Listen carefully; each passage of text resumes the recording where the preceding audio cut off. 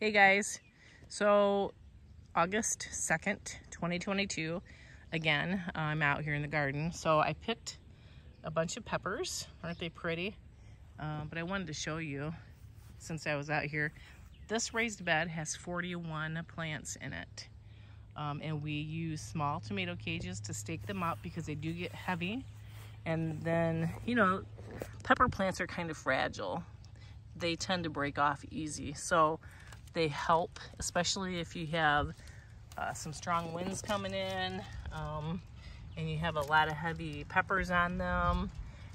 Really helps them a lot. But one of the things that's really great about peppers is they're so easy to dehydrate or freeze, whichever you prefer.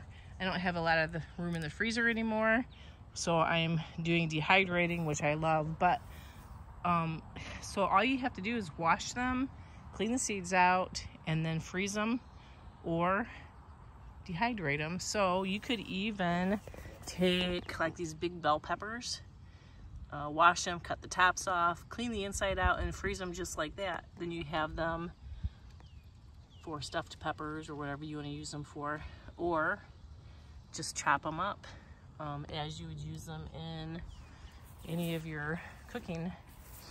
So we have a lot of different kinds. We have banana peppers, we have bell peppers, we have this little lunchbox mixed peppers. None of them are hot because we don't like hot peppers. Anyway, there you go.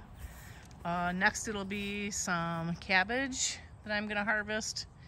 But I wanted to show you too, we planted some marigolds in with our cabbage because it says it's a good companion plant. But one thing we noticed is that the marigolds really attract some nice pollinators. So right now, as our pumpkin and squash are flowering, we need those pollinators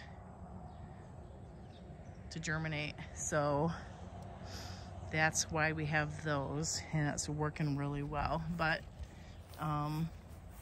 here you have it. Hope you guys are having a good day, and I'll talk to you soon. See ya.